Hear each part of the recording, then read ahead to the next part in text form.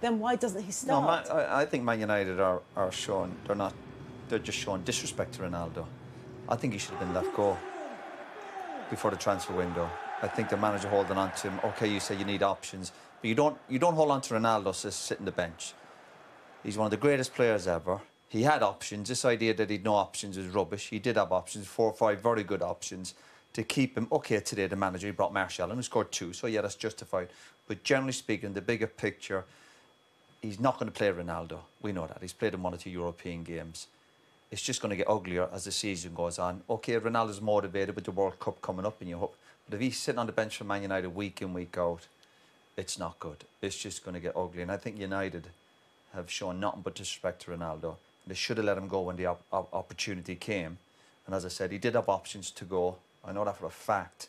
And holding him onto him to sit on the bench, I think it's ridiculous for a player of his stature, Man United, to just keep. Even today, could he brought him on? Of course he could have brought him on. So what if you're 4-0 down? You look at his goals record. It's as good a chance of anyone putting the ball in the back of the net. People are obsessed with the pressing side of the game. You put the ball in the right areas, he'll score goals. Roy Keane there speaking about Cristiano Ronaldo after Manchester United's 6-3 defeat against City this week. The conversation around Cristiano Ronaldo, I've witnessed it. It seems to be one of the most divisive subjects that I've seen among United fans for a long, long time. I really do. And in this video, I want to sort of react to that video. We've all listened there to what Roy Keane's had to say. And I want to try and chronologically explain how my opinion of Ronaldo has been changing over the last 6 months.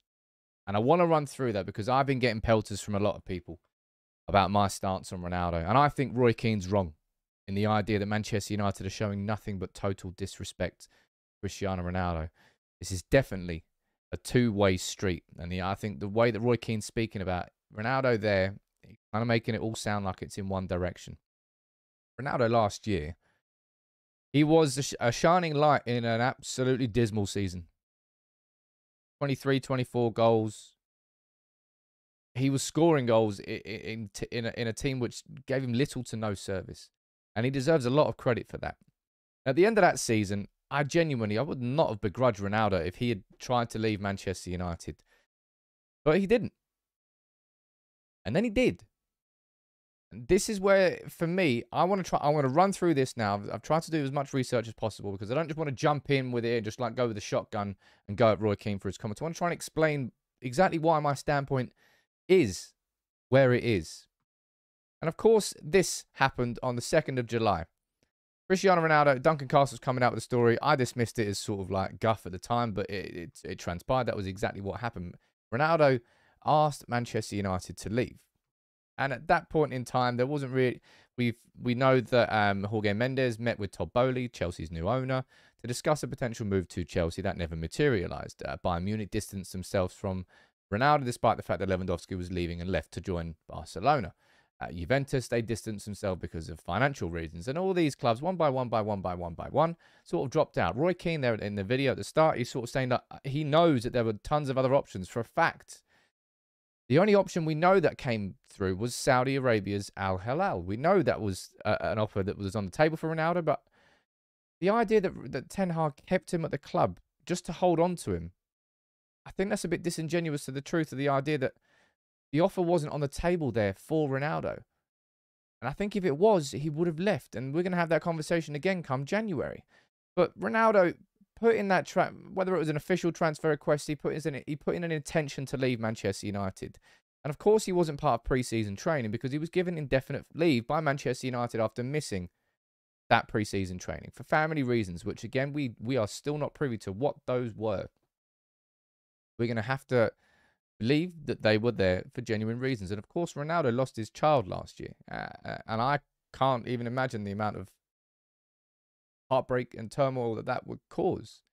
Ronaldo was back playing for United a few weeks later, which took everybody by surprise. But maybe that had longer lingering in. I'm sure it would not be a surprise if it did have a longer impact on Ronaldo than we ever thought. And then the questions came around about whether or not Ronaldo would be joining Manchester United on the pre-season tour. And a few days later, we had confirmation that he was not on the pre-season tour. And then when we were out in pre-season, I think Ten Hag did pretty well to cope with this. Sort of Every single press conference, if you watched, I remember following the preseason. What's happened with Ronaldo? No update. What's happening here? No update. What's that? No update. I don't want to talk about Ronaldo. There's nothing to talk about.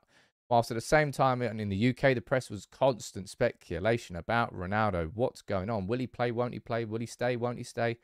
Constant speculation. And then when we came back from our preseason tour of Australia and Thailand, Ronaldo on Instagram revealed that he was going to be playing against Rayo Vallecano. The first game for Ten Hag at Old Trafford. The first time that we saw Cristiano Ronaldo play under Erik Ten Hag. But it wasn't the performance that we were speaking about after the game. If you want to talk about respect, this is where respect is a two-way street. You remember those photos of Ronaldo leaving Old Trafford early?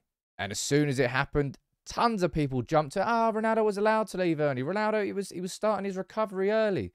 Stop having a go at Ronaldo. He wasn't allowed to leave early. And 3 or 4 days away from Erik Ten Hag's first Premier League game, the biggest name in his squad massively undermined the work that he was trying to do to build this new look control that he had.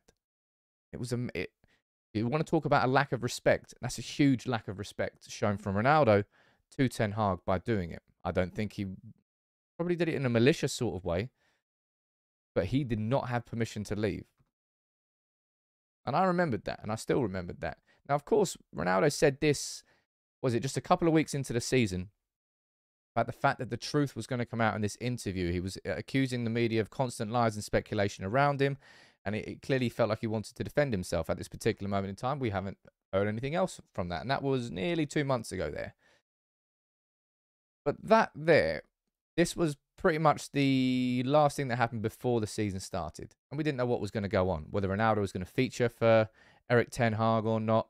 Okay, let's see what goes on. He was left off on the bench for our opening game against Brighton, but he came off it in the 53rd minute. We lost 2-1. What happened next? We played Brentford, and we lost 4-0, and Ronaldo was in that starting 11. So Erik Ten Hag has gone from this situation where, I'll be honest, he had every single right to leave Ronaldo completely out of the squad as a consequence of that, in a disciplinary fashion. He didn't. He came off the bench against Brighton, started against Brentford. We lost both of those games. Now, the consequence of that was that Ronaldo was dropped. So was Maguire, and so was Luke Shaw. And we know what happened then. 4 games on the spin, Manchester United winning in the Premier League. Fast forward to the game against City on Sunday, we lose 6-3, and now all of a sudden we're having a conversation about Ronaldo again. Now, I believe this is sort of partly due to the fact that Erik Ten Hag said that he didn't bring Ronaldo on out of respect because we were 6-1 down. He brought Martial on, who's a man who's trying to recover from fitness, and he scored 2 goals. It shouldn't have been a conversation. In the slightest. Should not have been a conversation. I guarantee you, if Ronaldo was brought on at that point, and then we ended up losing, I don't know, hypothetical here, we lost 7-1. We didn't score a goal. There'd be conversations about how disrespectful it was for Ten Hag to bring on a player like Ronaldo when we're losing 6-1 away to City. It would have been spun the other direction. This Ronaldo situation is such a looming cloud over Erik Ten Hag. He's not the future of Manchester United. Once upon a time, he was. But Ronaldo cares about Ronaldo first and foremost, as everybody should in life. Look after number one, right? He is trying to do what is best for himself, and he has done, and that mentality and ego is what has made him one of the greatest players we'll ever see, one of the greatest goal scorers there will ever be. If not the greatest goal scorer there will ever be. But Ronaldo now, again, he's going to be pushing for a move away from Manchester United in January. He is not the future of our club. I don't even think he was ever in the plan for Ole Gunnar Solskjaer either. You might disagree with that, but I think that was kind of abundantly obvious, kind of given what happened. But still, he banged in the goals because he is Cristiano Ronaldo. But Erik Ten Hag is trying to build something here. And if Ronaldo was a bit younger, I think Ronaldo would be absolutely part of that conversation. But he's not. And that is why Erik Ten Hag is leaving him on the bench. He's not part of this future of Manchester United. He made it abundantly clear during the summer that he wanted to leave Manchester United. That he will continue to push for a move away from Manchester United in January. So I don't really understand how or why Roy Keane is saying here that it's massively, totally disrespectful of Manchester United and Erik ten Hag to leave Ronaldo on the bench. Ronaldo's not been good enough this season. He has been, by his own standards that he sets, he's been a shadow himself. It's almost like he didn't have a preseason. It's almost like he's 37 and his legs are catching up with his mentality might still be at its peak, but his legs and his body are just they're a little bit behind now, because that's exactly what's happening. And this idea now that Ten Hag is disrespecting Ronaldo by leaving him on the bench against City, it's a headline that didn't need to be a headline, in my opinion. And it's a story that didn't need to be a story, especially for the fact that Martial came off the bench and scored two consolation goals. But it's odd. It's weird. I personally think that Ronaldo will leave in January as long as there is the right bid for him. And I'll be honest, that's the only reason he's still at the club, because he angled for a move away. His agent did speak to Chelsea, did speak to everybody, and nobody was willing to pay the wages that would have seen Ronaldo leave the club. It wasn't the fact that Erik ten Hag held on to him against his will or something like that. That's kind of the insinuation here from Roy Keane. Just find it odd, find it strange, and I find it sad. I really genuinely find it sad that we're sitting here watching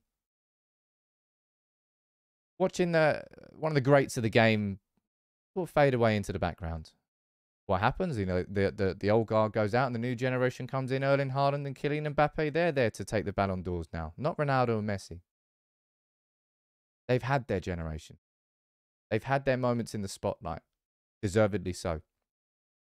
But I just so disagree with the idea that Erik ten Hag is showing total disrespect to Cristiano Ronaldo. As I said, harking back to that point there, I think respect is something that goes in two directions. And I don't particularly think that Erik ten Hag has forgotten that Ronaldo did that less than a week before his first game as Manchester United manager in the Premier League.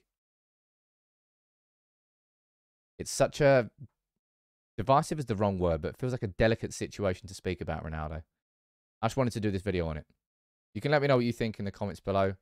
I disagree with Roy Keane and the idea that Ten Hag's showing disrespect. I think Ten Hag is just managing his squad how he feels it is best, because he's got United's best intentions at heart, because he's our manager.